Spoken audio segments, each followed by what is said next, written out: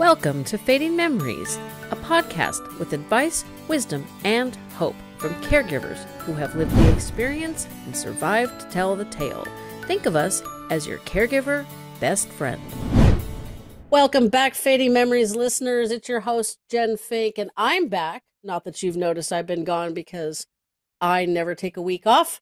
You may notice my voice sounds a little nasty. I haven't been able to talk too well for the last 3 weeks, and I haven't done any recordings. But today we're going to just do it. And back again with us is Dr. Christopher Howard. He's been on 6 or 7 times now. You're the most regular. And we are going to be talking about normal age-related changes in the brain. It's kind of inspired a little bit about the previous presidential election prior to the date today, which is August 18th. So thanks for coming back, Chris. Absolutely. Thank you for having me. Well, thanks for suggesting this. It's not a topic either of us have discussed before. So why don't you catch up any new listeners as to who you are and what you're doing? I think you changed jobs since the last time we talked. It's been a while.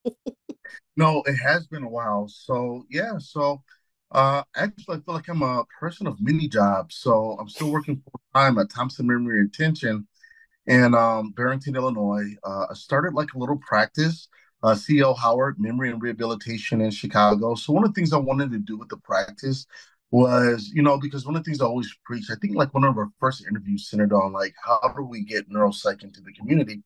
So one of the things that I did was just open up a practice in the South Side of Chicago where I can offer services to individuals who might not normally have it. So I'm also doing some work in Detroit, Michigan. So I'm just kind of all over the place, just trying to live the life that I sing about. So, I mean, it's been really good. It's been somewhat of a balancing act, but, just an opportunity just to really help individuals and like provide services like neuropsychological services to individuals who may not otherwise have it has been like very, very excellent, very extraordinary. That's awesome. So I forgot to mention, Dr. Howard is a neuropsychologist, which I don't think I ever get spelled right the first time. So where shall we start? Shall we just start with what normal aging in the brain looks like versus what might be something concerning? Absolutely. Yeah. So, I think it's fascinating because like a lot of times when I have patients that come in, they ask like, hey, you know what? I think there's something that's happening and stuff. So one of the things that we have to do is just kind of discern between, okay, is this normal aging or is this something that's going on? So what I tend to do is just ask like a series of questions and saying, is this consistent? Like, are you forgetting like just people's names when you're busy or when you're tired or when you have something going on? Or is it something that's just consistently happening? Like, do you have like the tip of the tongue effect, right? One of the things that you kind of look at is saying like, okay, like how was your vascular health? And I'm a huge component like of vascular health. Like when you think about, diabetes, hypertension, congestive heart failure, arrhythmia, anything that affects the heart pretty much affects the brain. So it's like, do you have vascular disease in any capacity? And if you do, like, is it under control? And I think that's a big thing though, also, because a lot of times with vascular health, it's like you don't necessarily feel it. Like if I stub my toe, then I can feel how painful that is, right? Like Yeah. if I fall off my bike, I can feel how painful it is. And be like, hey, my lower back hurts, whatever the case may be. But if I'm hypertensive or if I'm diabetic, that's something that you don't necessarily feel. But what does feel it is your brain. And a lot of times we just see it from a neurocognitive perspective. So these are just things that, we kind of look at.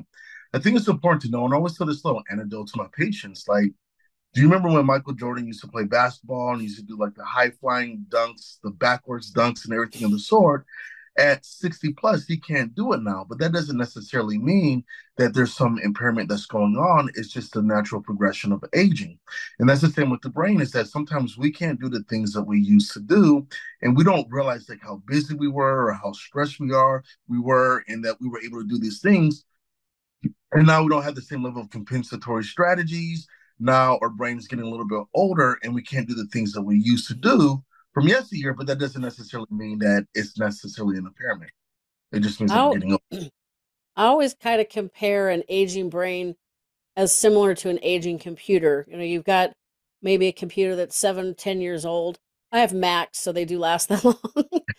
And it fires up. It can, you can read your emails, you can, surf the internet. But like right now, I've got Zoom running. I'm trying to stream to YouTube. That doesn't seem to be working. And I've got GarageBand running. And this computer is about 4 years old. When it's 8 or 10 years old, it may not be able to do all of these things simultaneously, because it's just an old processor. And that's kind of how I relate to our brains. It's like, you might remember things, it might just take a little bit longer. I am terrible with names, but, so that's not a new thing. That's definitely not a new thing.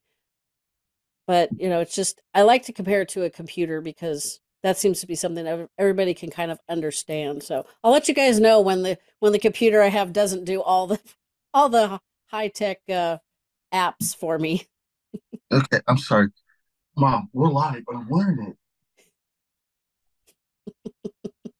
Yeah, Christopher's been helping his mom today. But I know you guys went and saw a football game too. we did. My mom doesn't always pick up on social skills, but yeah. So yeah, no. I definitely agree. Like sometimes just like and this is why I think this is why it's so important that we take care of our brain. Like we find ways to do like different things, right? Because one of the things I always preach is that the best medicine is like early intervention, right? Hmm. So, but like, I hate just saying like early intervention because not everybody knows what that is. So, when we talk about early intervention, it's about creating a foundation of like cognitive stimulating activities, like having a group of people that you constantly talk to, going for walks. I always joke, but I really kind of mean this. Is like 15 minutes of exercise kind of dictates the next 15 years of your life, right? Because you're walking, you're talking, you're doing these different things, and it really strengthens the vascular system. Also, like and I think we discussed this before, like just kind of like with the mind diet. With the mind diet, it just kind of shows like if you follow it loosely, it reduces the rate of Alzheimer's by 30%. If you adhere to it, like it reduces it by 60%, that sort of thing. So I think there's like certain things that are really good with foundation, because as you get older it's easier to continue to do something versus like, okay, I want to start this at 73 and hope for a good result. Well, it's better to start it younger. I started my weight loss journey, was I 45, 44? That sounds about right, about 44, 43, 44. So I wasn't early, but it was definitely not as late as now. But now is not that late compared to, I'm planning on living as long as my paternal grandmother, who lived to 103. And her mind was dang fine until about 102, 102 and a half, about 102 and a half. And that's a long, long time. um, she was mostly blind from glaucoma, and then at about 101, she got really hard of hearing, which regular listeners know. And that's got to be like almost being like solitary confinement in your own brain. And thank you, no, I'm not particularly interested in that. So I do, I Two do of try us. to watch the volume on things. Um, my eyesight is wacky anyway. It always has been. So, but I don't have glaucoma. So hopefully that will be not inherited from her. I don't know if that is an inheritable thing, but that's my goal. So now I went from a certified couch potato who is overweight with a family history of diabetes on my dad's side of the family to somebody who actually kind of starts feeling anxious, not like an anxiety, but just Sure. like like my it's like pent up energy, I guess, but it kind of feels anxiousy like anxiety if I don't do my workout in the morning. I got to do at least something. The other day, I don't know if it was the weather. We're having gorgeous pre-fall weather here in Northern California. Again, it's August 18th. We're in the mid, like today was actually 82. We're in the mid to upper 80s again for another week. Lovely. And we don't have humidity like you do, so take that. But I just totally didn't feel like doing my Peloton routine. Part of it's because I'm still recovering from crud. And so I took the Sweet Miss Luna paddleboarding Friday morning, which was great, out in the sunshine, getting some exercise. And the dog was enjoying herself. So, it was a There you three go. way win. There you go. Yeah, no, I mean, exercise is key. And I think exercise is like, just really, really, really important just with respect to brain health. Because, I don't want to say it's like the panacea, but I think it's like one of the closest things that we'll ever have to like a panacea, like particularly just if you want to take like a holistic approach rather than like a pharmaceutical approach. So yeah, so like I think what ends up happening is like when we get stressed, what ends up happening is that we have like a lot of cortisol that just floods our body. Like one of the things you can tell when somebody's stressed, and you see it with people who work like sedentary jobs or if they're traveling a lot or flying or whatever the case may be, is because they tend to gain like weight like really, really, really quick and stuff, right? And that's just because steroid or cortisol is like a steroid. But more than anything, with respect to cognition, uh, the brain is the magnet for cortisol, specifically like the frontal lobe. So if we know anything about the frontal lobe, this is where we plan, we organize, we make decisions, everything of the sort. But also, it goes towards the temporal or the hippocampi. And so with the hippocampi, this is where we keep all our memories and stuff. So a lot of times when people have like a lot of stress and stuff, what ends up happening is that those areas tend to short circuit. And this is when you start to see almost like a manufactured Alzheimer's, or if there is a predisposition or susceptibility to it, like now it's kind of being unveiled a little bit sooner than what you anticipate just because you have this rush of cortisol. So, like, this is why exercise is so important because what it does is that it just kind of helps balance things out and alleviates the influx of cortisol, right? And this is why it's so important that people just get in a habit, kind of like I mentioned a little bit earlier, of exercising. Like, it's more of a habit than something that you're trying to do like a little bit later. Makes sense. Do you know if when you're ill, um, if that affects the frontal temporal, the hippocampi? Because I swear, and I rarely get sick. I have not been sick since literally I had a 24-hour super creepy bug in January of 2022. So it's like 2.5 years ago was the last time I was sick. I get sick, just for reference, this is my first and only bout of COVID. Not Mhm. doing this again. It wasn't that bad, but I'm not doing it again. But it just blows my mind at how, like, I just feel like my brain has slowed down to like mush. I mean, Mhm. not now, but like when I first wasn't feeling good and I had no voice, it's just like you kind of wander around thinking like, oh, what should I be doing? And you just kind of like just it just doesn't. I'm totally not my normal, organized, you know, just get go to self. Like it just, ugh. It's one of those things where you're like, I just feel like laying on the couch. Right. Yeah, Is that I don't know why illness does that. Is that affecting our brain or is it just because our bodies are fighting off something creepy? yes and no. So not all illnesses are built the same. So I think that's a big thing. So I think the question becomes is like, why are we ill? Like with somebody coughing and not covering their mouth or sneezing, that's one type of illness. But another type of illness is like sometimes when we're stressed, the body becomes immunosuppressant. In other words, it just stops fighting illnesses. And this is like, because I'm kind of like the same way. Like there's a period, like I think it was a couple months ago, where I just got on Facebook and I was just like, man, I am sick. But it didn't even last. It wasn't coughing or sneezing, whatever. But that was just like a real season of like just being stressed because I was trying to balance so many things. And then your immune system weakens, and what ends up happening is that you just have things that would normally be fought off or normally be warded off. Like now they just kind of start to proliferate and we get sick. But also it's a way or it's the body's way on us just to relax, right? Also like with um oh, almost stopped my computer over. I'm sorry.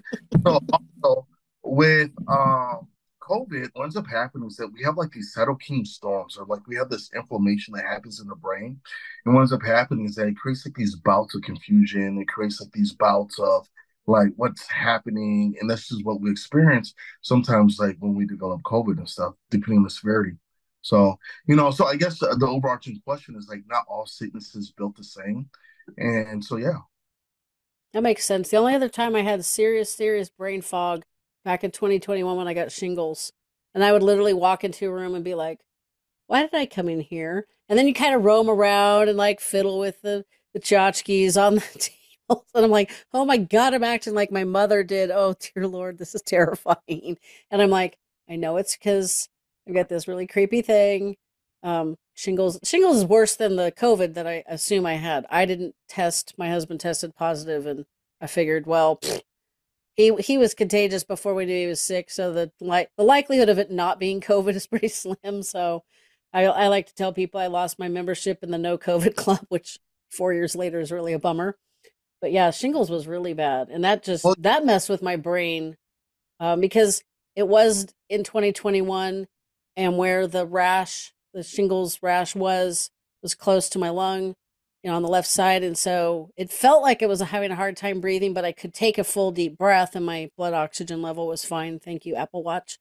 But my doctor still wanted to test for COVID, so by the time I got the antiviral, it was pretty much too late for it to do any good. So I had that crap for about 4 months. Ugh, that was no fun. And by the end of the day, my brain was just like, that's it. We're grumpy. We're not rational. It was not fun. I'll take the COVID crap over that any day. I think you do bring an interesting point though, right? Because I know we're talking about like cognitive aging, brain aging and stuff. And I think there's things that we should be looking out for, like things that we should be vigilant.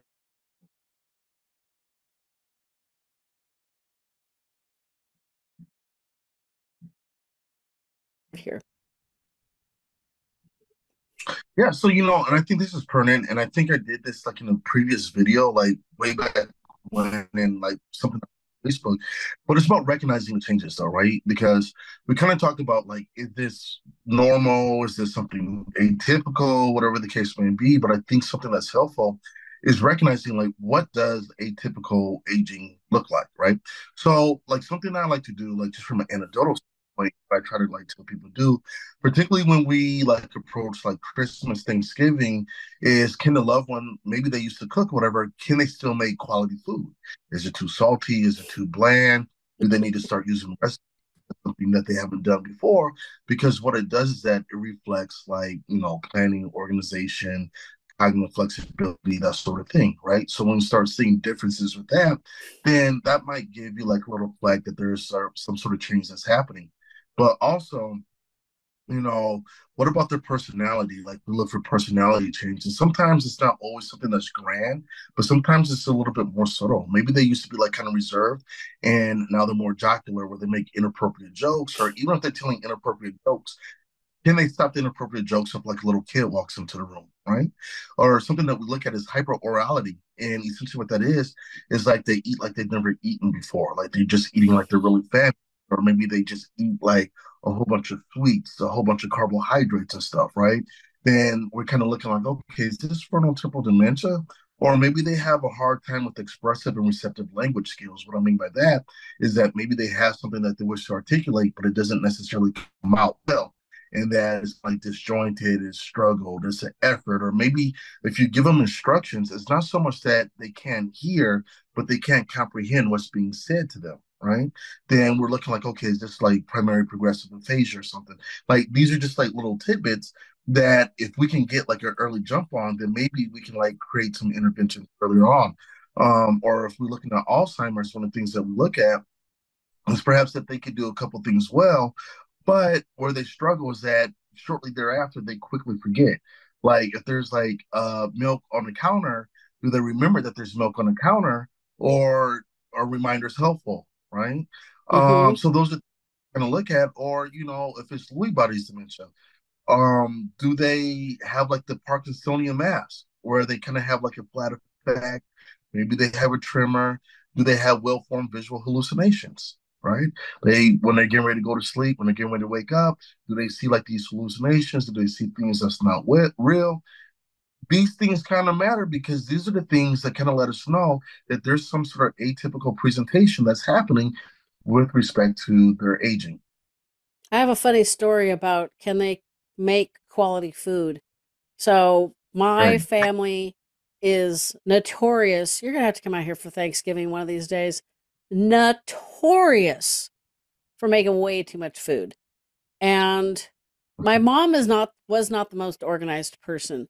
But there was one year where, I like dessert and I bit into the pumpkin pie, which obviously is not something you're gonna make, pretty much the other 51 weeks of the year. She had forgotten the sugar. And I was Really? gonna, yeah. And she always used a recipe just to like, double check. Like I can make chocolate chip cookies, and I have I've altered it a little bit. I add cocoa powder and I do a couple little different things, but I always like have the recipe handy to make sure, is it 2.5 cups of flour, two and a quarter? It's two and a quarter. And just to kind of like make sure that I've got it right, because who the heck wants to go through all that trouble, to have chocolate chip cookies that come out yuck, or a pumpkin pie that does not taste like pumpkin pie. And I'm trying to remember now, but there were just times, and I think it was subtle, and then this is why I counsel caregivers that I talk to write down unusual incidences so that maybe you can start seeing a pattern. But I remember one Thanksgiving where it was just like my mother was jumping up out of the chair. Oh, I forgot this. Oh, I forgot that. Now, again, like, we've got the stuffing, the mashed potatoes. One of these days we're doing mac and cheese because that just sounds delicious. The green beans, the salad, the cranberry. It's like there was one year there was six of us, and we had like whatever the number. We had half a pie a person. I'm like, that's too much pie. But it's because everybody had to have their favorite. So her not remembering that something was missing off the table, it's not like there's not like an open space on the table where it's like, wait, something's missing. No, it was just, it popped into her head. And I wonder, it had to have been the early signs. Because I'm pretty sure my daughter was really Right. little. But yeah, I just vividly, I remember the no sugar pumpkin pie because one, I was really looking forward to pumpkin pie. And two, this was the stage of my life. So this was prior to 2006, um, which we knew my mother had Alzheimer's before then. So it might have been the late 90s. Um, this was back in the day where it was like, I was literally going to put sugar on the pumpkin pie so I could enjoy it. And then I stopped myself and I'm like, that's just silly. Go eat one of the other pies. And every time No, I have pumpkin and I think pie, I wonder about that day. Like, what happened? Like, was it because she was doing too many things, trying to make too many pies, or was it the first signs of Alzheimer's, or it was probably both? well, I think that's interesting though, because a lot of times, like, it's so funny because it's like when you like do a diagnosis, like a lot of times we look for like this clear cut. It's got to be this rapid forgetting. It's got to be okay. Maybe it's vascular, so it's poor planning, cognitive flexibility, poor encoding, whatever the case may be, right? But I think sometimes when you look at it more from an ecological model or more like I'm looking at it in real time, you can look back and be like, you know what? There was something that's a little bit different. Like, and I get it, like, because like before I became like this doctor, whatever people think that I am, whatever, you know what I mean? Like, I think about my dad and stuff like before he passed and everything. It's just like certain things that were just so peculiar. But then when you look back and then the things that you know now, it's like you can kind of see like this progressive pattern. But also even before that, like my grandpa, you know, he passed away in 2004. I think he was born in like 1921, 1922. So just going through like where he couldn't readily go to a doctor because, Jim Crow and whatever the case might be and stuff, you start looking at different things from an ecological matter. Where my grandpa, like, did he argue with people at the barbershop or did he fuss at people or did he whatever the case may be, but I think she was trying to create like this line of progression of like, okay, there's something that's happening. Is it becoming consistent? Is it bad? Is it going to get him in trouble? Can he manage the finances? Everything of the sort like that. And he but really what I think with his was like probably like a multiple etiology, just because and I so let me bring it back. So when we say multiple etiology, it just means that there's a confluence of variables where you can't just pinpoint one specific thing to say that, okay, the dementia is related to this. Like, it's just Alzheimer's. No, it could be Alzheimer's. It could also be vascular disease because you can have like a mixed dementia where you have both vascular and Alzheimer's, and then maybe you have other variables where you have stressors, maybe you have emotional dysregulation, and all these things contribute to just the onset of like a dementia. So just kind of looking at that is just like, man, and then, I remember like he gave me some money to get like a CD or whatever the case may be, but there's some level of miscommunication, and he was just so grumpy and just so irritable, and I'm like, where's this coming? Because this isn't like normal view. But then now that I'm, I guess, well, I am a neuropsychologist, you just kind of see him like, oh, okay, I think he has like a level of frontotemporal dementia, just with the, personality change. Then it's probably mixed with Lewy bodies, just like with the hallucinations and everything of the sort. So I just, so I just always think it's interesting, like when you kind of look back, you see things that are there that kind of give you like a little tip, like, hey, there's something that's not right, there's something that's going on. And that's why I always tell people, if you suspect or you feel, you got this sixth sense that something is off with your loved one, start And keeping a usually, journal. Today's date, what happened, why you think it's weird. You may see a pattern, you may not. Regular listeners will remember, hopefully, the episode with Rebecca Cobb. She is a gal living with Alzheimer's. I think she probably had the fastest diagnosis on the planet. Her Alzheimer's did not present with memory loss. She went to her general physician, and as typical, she asked Rebecca if there had been any changes, and she said, "Well, I used to sleep like 4 to 6 hours a night, which is not ideal for our brains, people. Now I'm sleeping like 7 to 9 or eight. Or 8 to 10. It was pretty significant." And the other day I got lost going someplace that I've gone to all the time. It's just so weird. I don't know what happened. One time getting lost and changes in her sleep pattern, which, I mean, she didn't go from sleeping normal to like 12 hours a night. I mean, it would not have registered to me as something to be concerned about. And that doctor, I swear, I wish she had asked, but I swear that doctor had a connection to Alzheimer's, a personal one, because she sent Rebecca right to the neurologist. Bada bing, bada boom. Bad news. And she's done all the lifestyle changes to, slow down the progression. So when we recorded, she was 5 years into the disease. And that was in March of 24. And I don't think, if you watch the YouTube video or listen to her, I don't think you would know she had Alzheimer's. It was amazing. And, she notices changes, obviously. But yeah, not all dementias present with memory loss, which I don't think people really get, because I think they think dementia is just memory loss. right? Like, yeah, I mean, because you get so many people confused, like they think Alzheimer and dementia, and it's kind of like Alzheimer's under the umbrella of dementia, and you have like different types of dementia. It's something that's kind of interesting though too is removing stress, right? Because and I'm not going to turn this into a biology lesson, but what stress does is that it makes the body immunosuppressant and stuff, and like a lot of the gunk that we look at, what I mean, like the amyloid beta and everything of the sort, it just gives it an opportunity to proliferate because the body becomes immunosuppressant. But also, it just kind of activates this protein. I believe it's a protein, TDP43. So what's interesting is TDP43 is what you find in the football players that have chronic traumatic encephalopathy. So individuals who are under like a lot of stress, they have that same TDP43 activated, and it's almost like they develop their own level of CTE, but without playing like the pugilistic sports like hockey or boxing or football. So I think that's kind of interesting. The only reason that really kind of like put that on my radar was I was doing some work, or I do work in Detroit, and I just say that to say is that like periodically, like you get people who are Hispanic, African American, and usually Alzheimer's comes around when the individual is like 65-ish, right? Give or take a couple of years, but usually it's around 65. But like some of my patients, they would be like 57, and they would have like the neurocognitive profile of someone that was like 70. And the way that you would talk is like you try to see what resources, and like if they have a high level of independence, then you just say mild neurocognitive disorder, whatever the case may be. But if they're like dependent on somebody else, then be like, okay, major, whatever the case may be. But it would become like somewhat of a conundrum, because really you should probably be a little bit closer to major, but because you don't have a support system, you're your only person, whatever the case may be, it kind of get pushed back to mild, and it kind of perpetuates this whole level of stressors because you don't have a soft space to land. And so you would just see like a number of people where the onset would be so much earlier.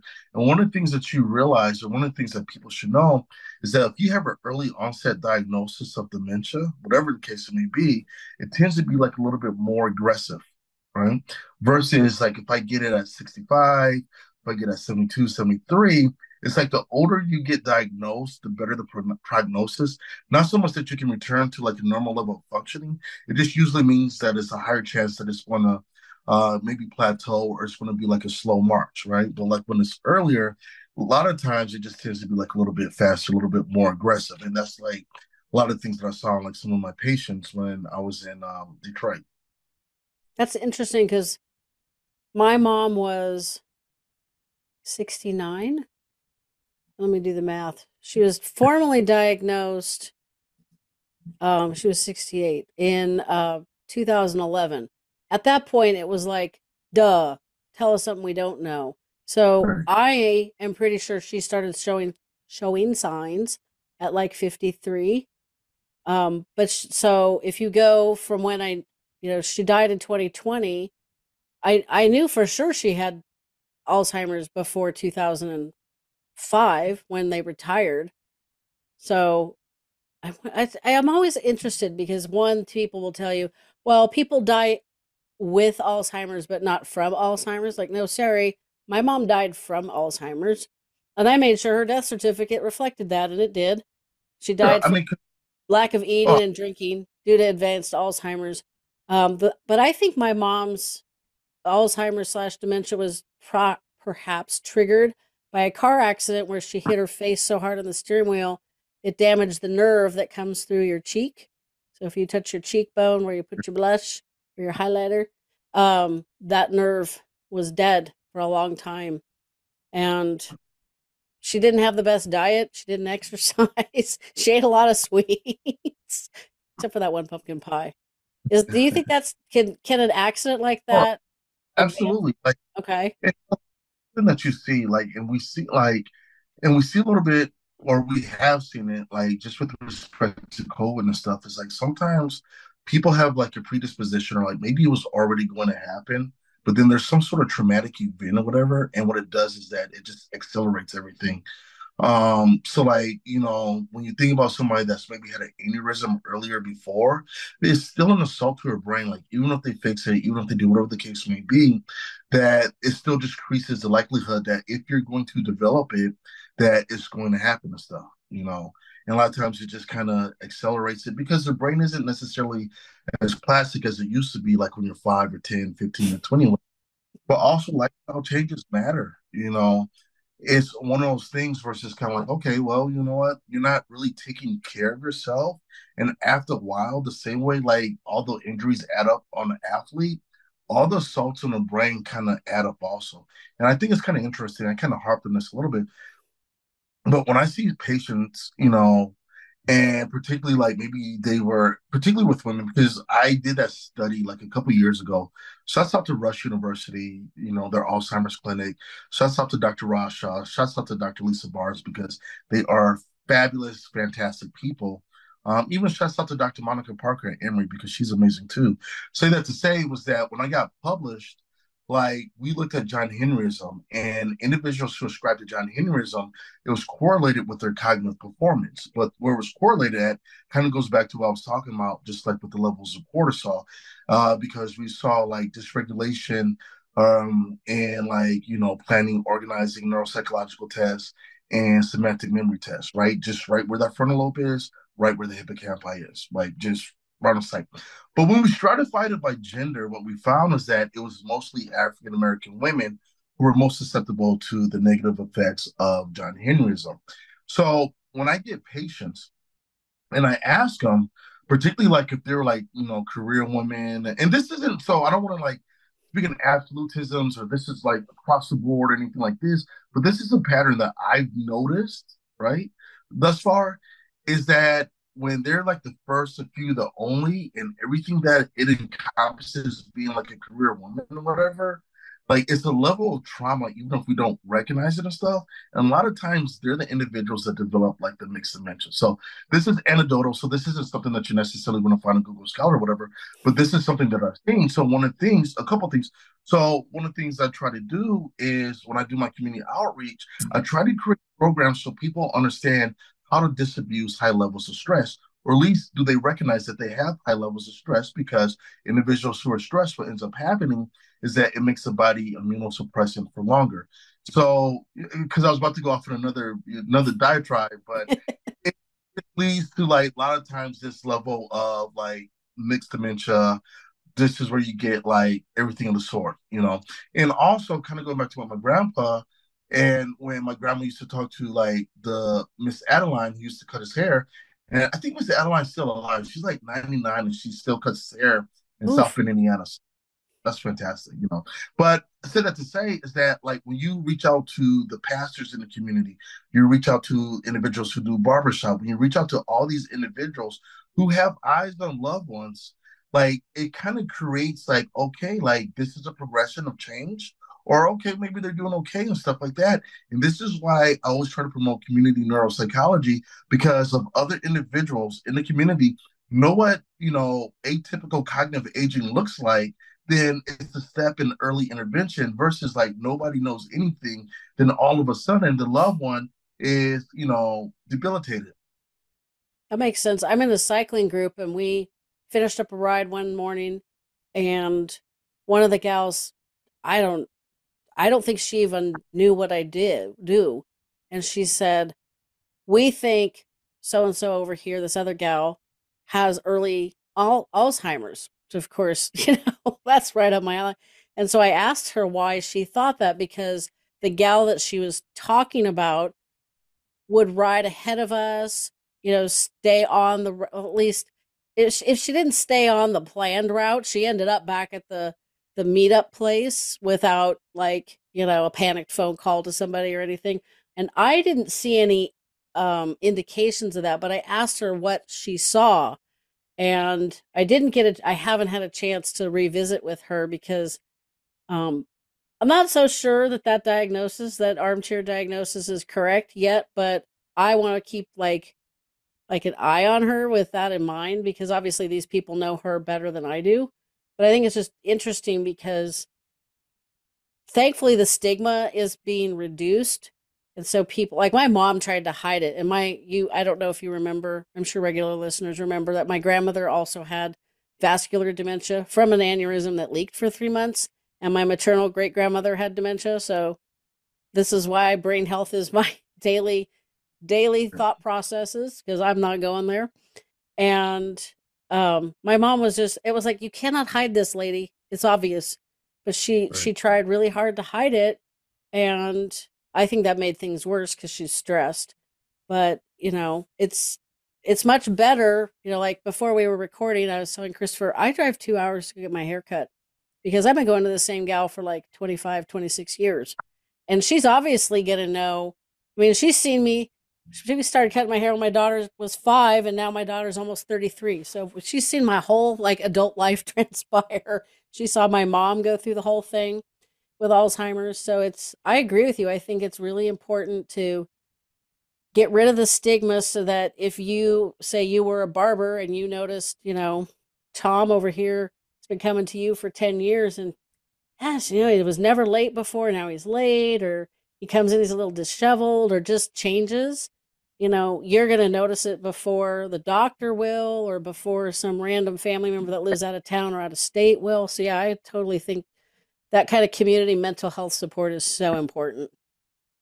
It is. And I think also, particularly like when you're in an underserved community, because like in Chicago, right? Like, north side, neuropsychologists abound, right? You go out to the suburbs, neuropsychologists abound, right? Like it's a dime a dozen, whatever. But when you go to like the west side or the south side of the city, it's not so much. And this is why I always applaud Dr. Barnes and the things that she does. Because one, she creates an opportunity for there to be pamphlets, but she also creates a discussion. When I was really on top of my like community outreach and Chicago and everything of the sort like that, like people will be wrapped around the podium because they have questions, but there's not many places or people that they can really go to, right? So I think the next thing is establishing a pipeline to say, okay, well, you know what? And Mr. Henry, Mr. James Doe, Mr. whomever the case may be, or even the barbers or the beauty salons, whatever the case may be, it becomes one of those things where it's like, okay, I noticed something, who can I call to get you into a program? Right? Because if there's nothing in the community and you have to take two trains and a bus or two buses on a train to go and do like a 6 hour test, then take another two trains and a bus back home or another two buses on the train, only to seemingly that tell you something that you think that you already know, well, that's kind of problematic because it's like a miscommunication. So what needs to happen is that it's like, okay, well, not only are you getting diagnosed or whatever, but here's a number of interventions that's in your community that you can do because you may never be able to eradicate Alzheimer's, but perhaps you can ameliorate the symptoms by, being part of programming where, um, you have walking groups, or you have like therapy for with a geriatric psychiatrist or geriatric psychologist, different things of the sort, or maybe you have access to medication like cognitive enhancing medication, which is medication that you can take that kind of like reduces the symptoms, and that way you can get your power of attorney together, you can get your will together, and different things of the sort like that, right?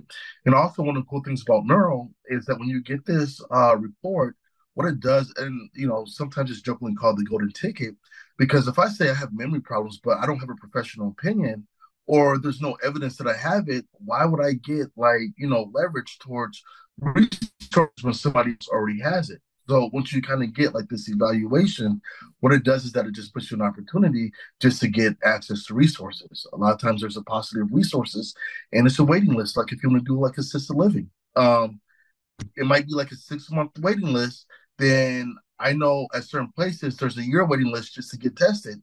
So that might be 18 months before you have access to something. Do you know how quickly Alzheimer's or any varying form of dementia can progress in 18 months? Oh Yeah. yes. So, And things can happen, if you're struggling with everyday activities and you got to wait 18 months. Oof. It's just you're adding to the stress that your brain is under. And as I always say, stress is toxic for our brains, so stop that. like, Easier said than that's done. probably that's one of the most toxic things to remember. I mean, there's other things that are actually toxic, but like one of the things that maybe we can control, just kind of modify, is just toxic. And we got to do things every day to unwind. I don't do them often enough because you got to do them right before bed. Is evening stretches, wind your whole body down for and prepare it for sleep. And I've learned with the stretches I've done, brush your teeth, wash your face, turn the bed covers down, because when you've done with that stretch, you're just going to want to plop right onto the pillows and go to sleep. But then there's other things like hobbies, socializing. We don't want to watch too much TV. I don't know. I've heard Yes. both reading is good for your brain, and it's not necessarily good that like it's not bad for your brain, but it's not necessarily beneficial. So I don't know where you fall on that one. I mean, so like your brain is kind of not necessarily muscle, but it's kind of like a muscle, just in the sense that if you don't use it, you lose it. You know what I mean? So reading is good, but reading is good for a number of reasons, though. Also, because what it does is that it shows, can you follow the story? Can you follow the arc of the episode, or like not the episode, but whatever the story's about? Can you follow it? Can you keep track of the different characters? Can you follow the nuances and stuff? Because one of the questions we ask is the individual still reading, right? Because is it that you can no longer read because you're having some sort of neuroanatomical changes that and like disables you from reading, or is it because you're no longer interested because you can't follow it, or is it one of those things that you used to enjoy, but you no longer do it? And are you having some varying form of depression, right? Because now depression is like built the same. Like sometimes I'm depressed because after living in my house for 30 years, I have to live into a living facility. Or maybe I'm depressed because the kids are moving out the home. Or maybe I'm depressed because I have this history of vascular disease and I'm developing vascular depression. Because of this vascular depression, even if I take like antidepressants, whatever the case might be, it doesn't necessarily like, quell symptoms of depression, right? Because it's vasculinated and it's not psychogenic. This is why like reading and having hobbies are important, because it just lets us know, like, okay, like, is there something that's happening right now? You know, it's not the what, but it's the why. Like, okay, the what is you don't like to do something anymore. The why is your joints hurt, are you disorganized, or can you no longer read, like, or you have a lack of motivation. Then we can like go do a deep dive and be like, okay, this is why, or whatever the case may be. So I mean, I'm an advocate for individuals to read, or at least to have hobbies, because it kind of sets a litmus test based on like their activities. Can you still do it, and do you still enjoy it? That makes sense. So rapid Mm-hmm. fire, what should we do as we age to reduce our risk factors for any kind of dementia? Okay, great question. Three big things, particularly if you're going a holistic route, right? Diet, exercise, sleep, right? Sleep is where the brain cleans itself. Diet is what affects the heart, affects the brain. Um, Exercise, what affects the heart, affects the brain. Those are going to be some of your biggest components. And something just to think about is 15 minutes of exercise dictates the next 15 years of your life. So if you do an hour a day, does that dictate the next 60 years of my life? Well, one way to find out. Well, I don't think I got 60 years. What do I got? 40, 46, 45, 45, almost little more than 45 to go to get to 103. Lord, that's a long time.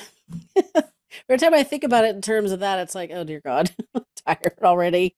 But yeah, no, I did. We went out exploring this morning, the hubby and I didn't do my workout. And Miss Luna didn't get her WALK. She's over here, so I don't want to actually verbalize that. So we are going to do a WALK after we have dinner because we both need it There because you she go. will be 10 on Tuesday and we intend to keep her for as long as possible. So yeah. Like I said, if I don't do my workout, I kind of just get twitchy feeling. Unless, like now I'm still recuperating from probably having COVID. Only time we're going to do this because I'm determined that once is enough. Um, and the thing I read a lot Like, about loneliness, so we definitely need to socialize as much as possible, even if we're introverts. Like I'm, so I'm a something. borderline introvert. I mean, me too. I have my moments, but I mean, my only child, so I enjoy my company, especially like, so, I get it. But I was reading an article. And it was basically saying like individuals who are part of a church, and I'm not like trying to evangelize because, you can substitute church with sorority, fraternity, whatever the case may be, but they tend to live 7 years longer because there's power in just having like fellowship with other individuals and stuff. Also, depending where you live, because I remember I was trying to do this paper and like my I guess supervisor, I don't know what it was called. Like this was yesteryear, but he could not wrap his mind around like the power of community. But he never really grew up in like a place of where he had to have community, whatever, because he just kind of grew up like really, really privileged. But one of the things that you find when you do the community work is that you might go to, and again, I'm not trying to like evangelize or anything like that, but you might go to a particular church, and this is where all the elderly go because this is like their social network. So if I give you like research about Alzheimer's, if I give you research about dementia, if I give you research about exercise or frontal temporal dementia, whatever the case may be, because everybody's congregating right here, it's easier to proliferate versus, okay, I got to go to a hospital because depending on what community you live in, you might go to the hospital and there's a paucity of research or there's like lack of research, right? Or there's lack of information, or there's lack of resources to actually help you. But like when you have community, you get to aggregate resources. Like it's something that's very small and nuanced. But like when I was just doing research during COVID and stuff, this is how I found this is like one of the better ways to disseminate information. So it's not necessarily about intelligence or like reading ability, but it's about how do I, aggregate resources. Makes sense. You can um you can do two things at once. Join a cycling group, and you'll get your exercise and your community all at the same Right. time.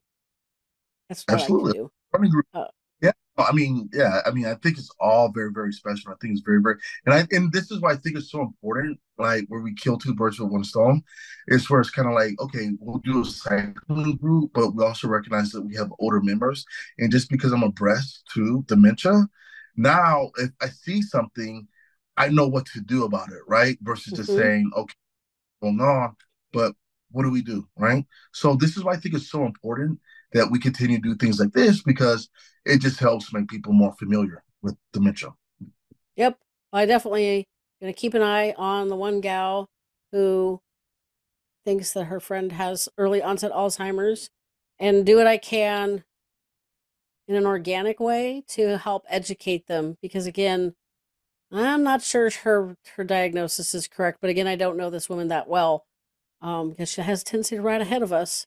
And I'm stunned. One of the guys I was riding with yesterday, 70 years old, doesn't look hardly older than 60. It's like, okay, that's me. I won't be like that in another 12 and a quarter years.